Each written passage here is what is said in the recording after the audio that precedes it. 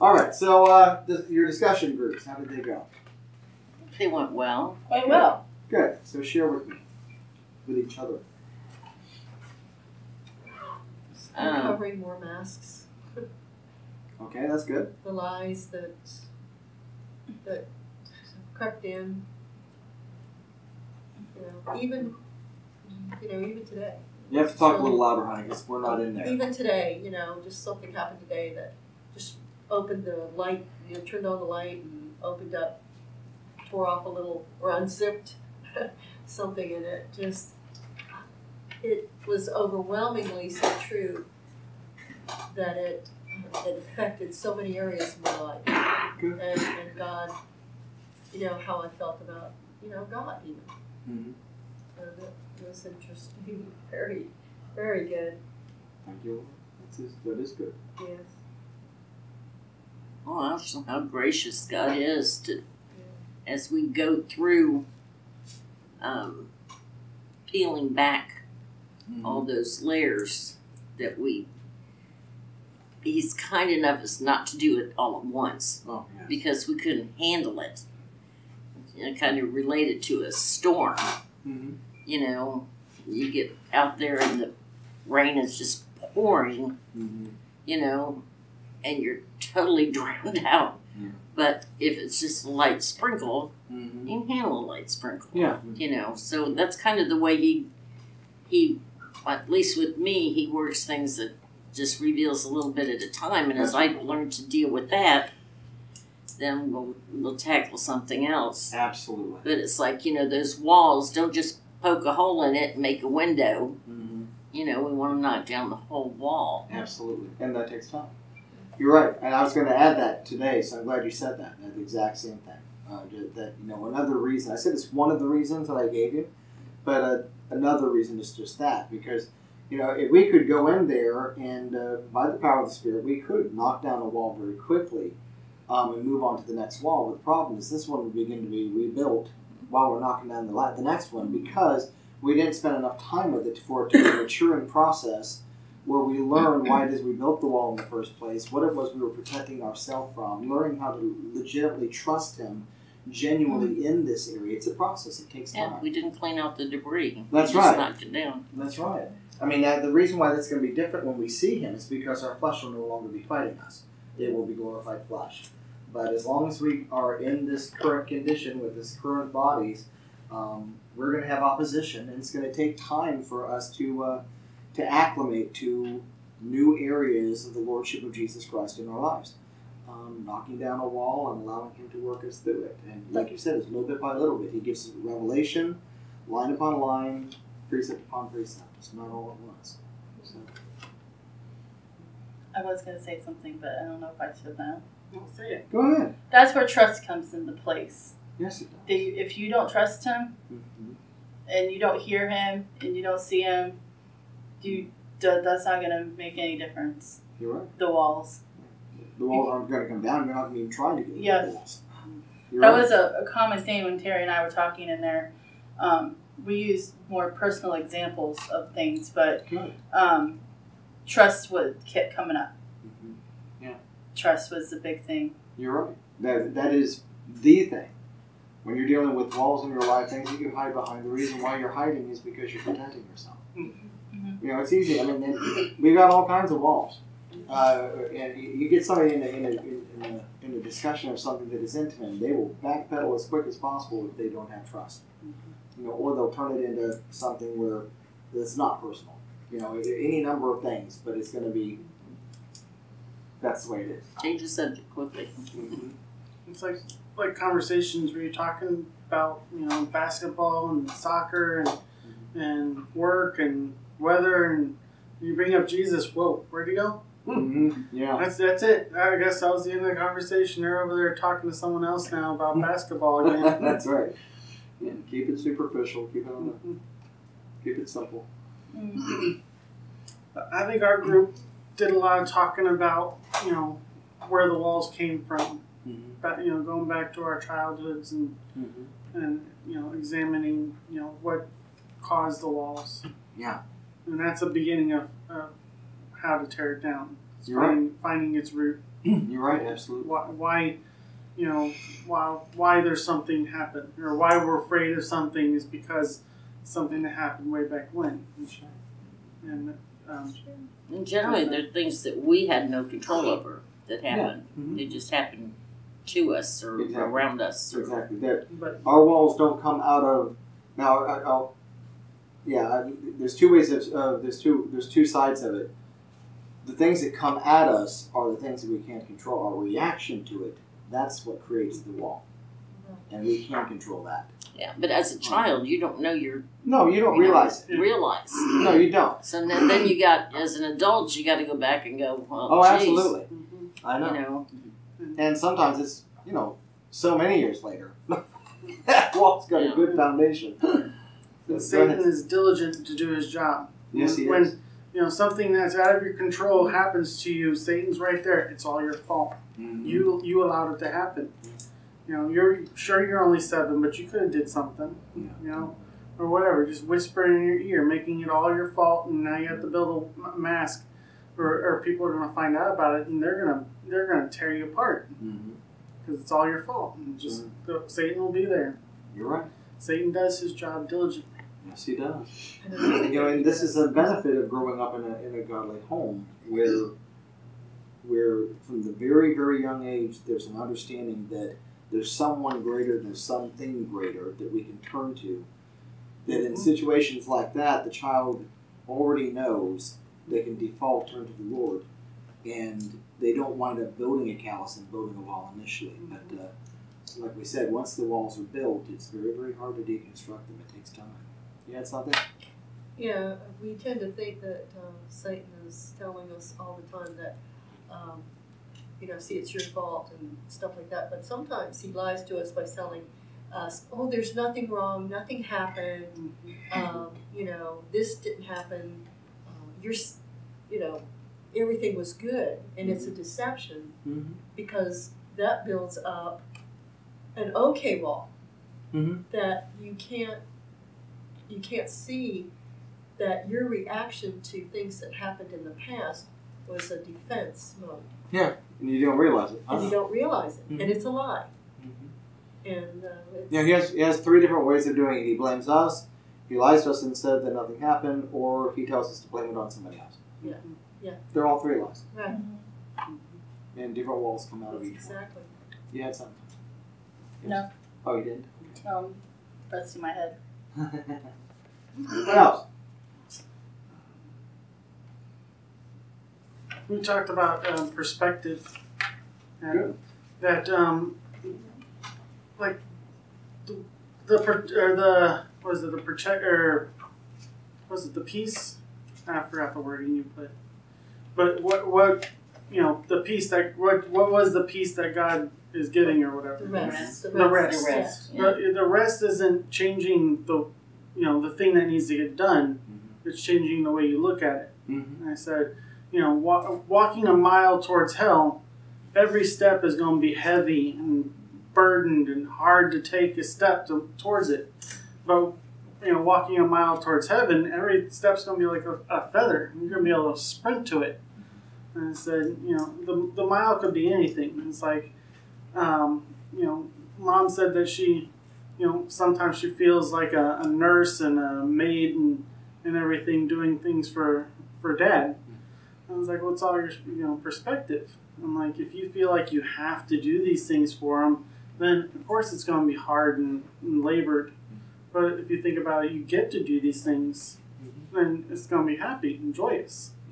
I brought up this morning, I just got done with a 9-hour job. And I got home, and then Stephanie woke up. And after you've been on a forklift for 9 hours, when you sit down, it feels like your feet swell up, and then when you step on them, it hurts. Yeah.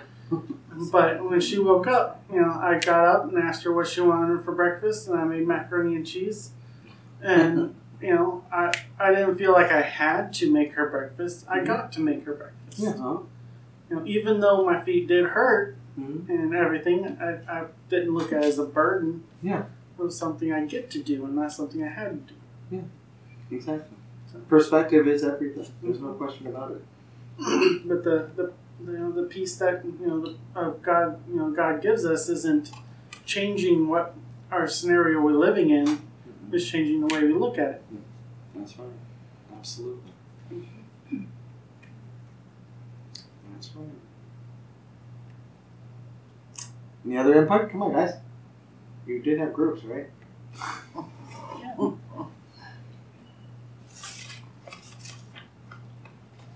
Our group talks a lot. Huh? Our group talks a lot. Good. That's good. I don't think I've heard anything about this group in here. What happened in here?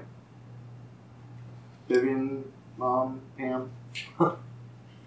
It was pretty much the struggle to know that greater is He that is in me than he that is in the world. When we get to a point, and I guess I'm kind of speaking for Vivian and her situation right now, where she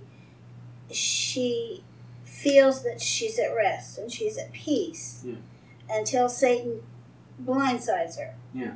And he knows us so much, so well, to just, it's hard not to listen.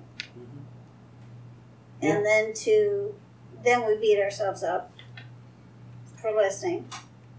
And to get back on the track, it's, why is it that we know these things? We know them. And I mentioned that even as far back as when John was here, John and I used to talk about this a lot. Why don't we get it? I mean, to me, that's a big question. Well, and I guess I'm still there. Well, I don't think you're there in every area, dear, but you may be in some. Yeah. The truth of the matter is that if we really, really get it, we rarely have to relearn it.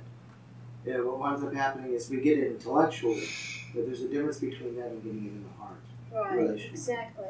And when we really, really have God, and this is where walls come in, it's real easy to make God, it's easy if your Christianity is all up here in that.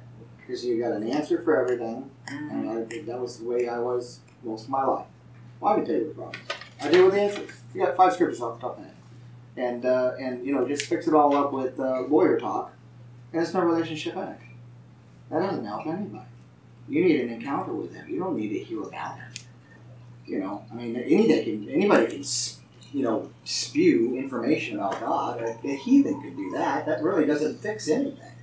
The issue is you need to have an encounter with Him. If you don't have that encounter, then there's going to be this we built up a mental wall about God, and when the enemy comes and questions it, it's a paper cardboard wall and it falls down. You know what I mean? There's nothing there to support it. Whereas if we've had an encounter with Him, Jesus used this illustration that revelation knowledge is like a rock that you build your house on. And when the winds do blow against that house, it'll still stand. But if we build it upon sand, which is just information, it's stuff that we learned about Him, then when the winds come, it will knock it down. There's no question. And then we'll feel bad, and we'll go out there and we'll patch things up, and instead of moving the house back on the rock, we'll just patch it up and make it look good while it's still on the sand, and then the whole thing's going to happen all over again. And this is one of the reasons why we are meeting in here to talk about intimacy, is because of the fact that it's our walls in our life that keep us from having that personal encounter with God. I'm not talking about having an encounter with the book. The book is a great book, but it's a book about God. It's not God. Mm-hmm. The Bible is not God. It's just about Him. And, it's intended to be the handshake for the relationship, for the intimacy. And if we don't press through and have that encounter, what we have is religion. What we have is empty words that make us feel good until there's opposition, and then all of a sudden things fall apart. And that's not healthy. It's also, or it's kind of like the same scenario that we were talking about a minute ago, or a person will, and this was, more of our past, we would, deny the opposition and pace the floor and quote our piece of paper, but we still didn't know Him. Still didn't have an encounter. And you know, and that'll work if you're a baby. But when you grow up, God expects us to put our big boy and big girl pants on, and there needs to be maturity. You know, and maturity requires an encounter with God. You know, at the very, very beginning, when we first start in our Christianity, God will take the cardboard wall as an effort. You know, you at least you went to His Word. You know what I mean? But you know, again, you can't press what Jesus said. His words were so profound. Talking to the Pharisees who knew God's word. Those guys knew the Word of God better than almost any of their other Jewish brethren. They knew God's Word, and yet they didn't recognize His Messiah when He came. They had absolutely no clue who He was. They were, even though He was working miracles in front of them, because God didn't have their heart, because they never had an encounter with God. They had an encounter with a book. And so, you know, Jesus said, you know, you search that book thinking that you're going to have life, and it talks about me, and you won't come to me that you might actually have life. Life is an encounter with God. It's intimacy with Him. And these Pharisees were devoid of that. They had an answer for everything. They could fix all your problems with 15 points in a poem, but their lives were a mess. And they couldn't even recognize the Messiah when you're sitting right in front of them. So there's a big difference. There's a huge difference. And it requires us to lower our walls, be honest, be vulnerable, and allow God to enter into those areas that we really would rather not let anybody, including God, in. You know? Maybe even especially God in. And, you know, that just is one more proof of it, is that, you know, we know that we have walls even with the Lord, and yet our religious intellect knows that He already knows what's behind that dang wall anyway. Yeah, but we still try to hide it. We still try to hide it. You know, we're not always necessarily cognizantly aware of it, but that is the net result of what we're doing. You know? So that's how far religion will get you. You know? It knows He knows, but still. It started from the beginning. Adam and Eve ate of the tree. First thing they did, tie some fig leaves together. That's right. God can't see past the fig leaf. Fig That's leaves right. are special. I know. That's right. He doesn't know what's mine. Like all religion ever got at me is a rock trying to round my feet, I think is how it is in the song. Mm-hmm. Yeah. And the worst one too is not realizing that you have walls. Oh yeah. That's one of the biggest walls there is. Yes. If you believe you don't have one, your wall is so huge you don't even realize that you're inside. Right. Right. Every human being has them. Right. Every human being has them. So, and we will until we finally meet Him face to face, and they all come coming to the ground. Because right now, at best, we're looking through a glass dimly. Right? Coke bottles. Yeah. Any closing thoughts? Yes. I guess I have a question. Okay, so if a person has so many fig leaves that they're hiding behind that they've got an actual fig tree planted,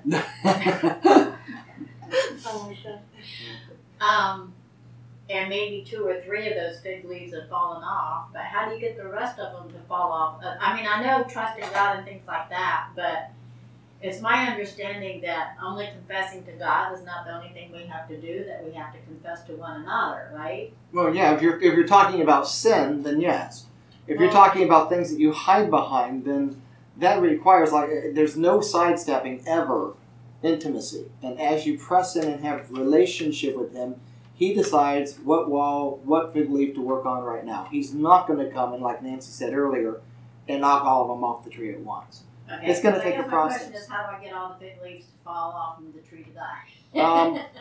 One at a time. To do that, you will have to wait for His return, and they will instantly fall off the tree. Okay. The answer is seeing Him and knowing Him as He really is. And the problem with that is Paul said, you can't do that until you die. Because as long as you're in this flesh, you're only going to know Him in part. And God's okay with that. Okay. But as long as there's progression, you know what I'm saying? He just wants you in the game. Like I said earlier with April, you know, she's battling something that's very real to her right now. It's a very hard thing. And but at least she's still in the game. She's asking questions. She hasn't slammed the door on God. So at least she's not hiding behind a fig leaf. She probably still is to some degree and doesn't realize it, or she'd already have her answer. But at least she is, when she hears, is going back to the metaphor of the garden, when she hears God call, she's not completely hiding. She's at least looking, peeking her eyes out around the bush to see him. There's some interaction, and God just wants us to still be in the game. He wants interact. I tell you, he loves and desires interaction and intimacy with his children. He desires that deeply.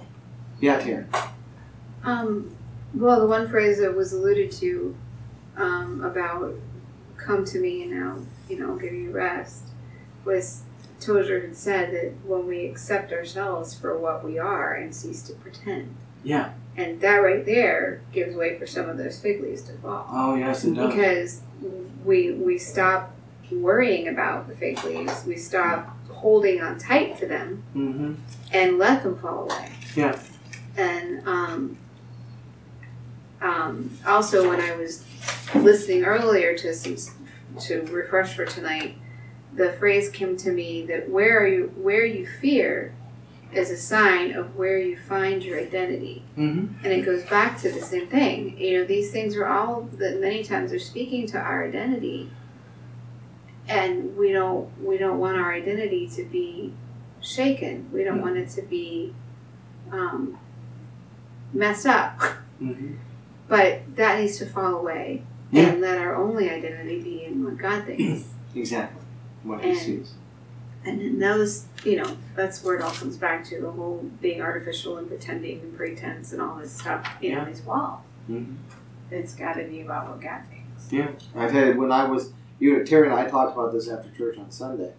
That's one of the things I was just worshiping God about on Sunday during our service. Was when I had my when I went into that encounter experience, they had played that one song that we played twice on Sunday, probably 3 or 4 times of the weekend. And towards I guess it was probably the second day, is when I was just set free, and it was in the evening or towards the end of the evening, and they played that song again, and when they did, it's essentially like what you just said. You kind of captured it real well, Terry, in that one of the things I had been doing all my life is protecting myself.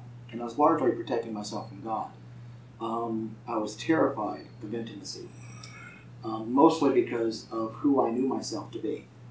And the entire thing literally just shook me to the ground. And in that moment, it was like I was able to finally understand that I was already very well seen. I knew, my religious mind knew that, but I understood it. And I understood there's nowhere I can run. He already sees me. And this whole weekend he's been pursuing me and telling me that he loves me. And in that moment, I was able to accept, though I was not comfortable, I became comfortable with my lack of comfort, if that makes any sense. I accepted that I am what I am, and I'm loved anyway. And that makes no intellectual sense to me because it's not just. But it is mercy. It is love. It's something that I don't yet understand fully. And at that moment, my heart was reconciled. I was already born again. I've been born again since I was a child, but I was able to go deeper into and begin a side-by-side walk with the Holy Spirit, which have had, by the way, many breaks, unfortunately, since my encounter. I haven't walked that way since then. I've had good gaps of time where I wasn't and didn't even realize it, because I still have walls too.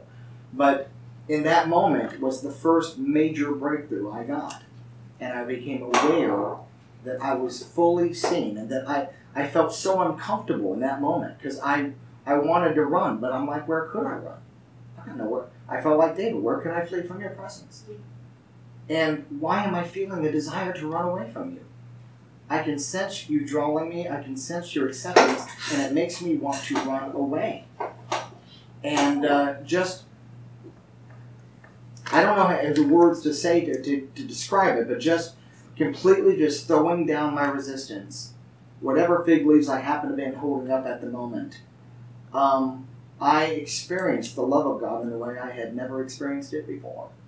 And largely, I know I have never, ever since then come to a place of the kind of questioning I had before. Never. I've had questions crop up here and there. Nothing like it was before. Terry can testify to that. I mean, living with me, you have no idea how terrible it was for her. And I'm not trying to be funny. I'm being serious. I mean, I would go into bouts of depression that could last 3 weeks to a month and a half. Over my relationship with God, wondering whether I was rejected, wondering with this, wondering with that. And, I'm not the kind of person that has a thought and then forgets about it and might remember it, a day later. Those thoughts stay with me 24 hours a day. I dream them. I think them constantly, which is a real benefit for me when I'm meditating Scripture. When my words that I'm meditating on are the ones of the enemy and doubt, it's destructive. And it creates an environment that is deadly. And that poor woman had to live in that for years. She never knew whether I was going to just go into a tailspin and be that way maybe for a month and a half. I mean, it wasn't like a small thing, And there was no drug that could fix this. This was deep. It had everything to do with connectedness with God. And that was broken that day. Thank you, Jesus. And that's the reason why it brings me to tears, because I tell you, I know, there's no question. If I could have fixed that, it had been fixed a long time ago. It wasn't for a lack of knowing Scripture. I knew more Scripture than most people my age. I knew more Scripture than most people double my age at that time. And I couldn't beat the enemy with Scripture. He was beating the snot out of me with Scripture. With Scripture. Because he knew I wouldn't accept it otherwise. Right. Man, he was just beating me so bad. And I had no answers. And I was just in a deadly tailspin. Like you just wouldn't even understand. And God, all it took is a moment for God to just make it like it had never been there. That had been there since I was probably 12 years old. I'd been battling that for by at that point, almost 30 years. And all it takes is a moment. It's astounding. He's that amazing. So, but it requires intimacy. And it requires just saying, you know what, I'm no longer going to hide. And that's harder than you might think.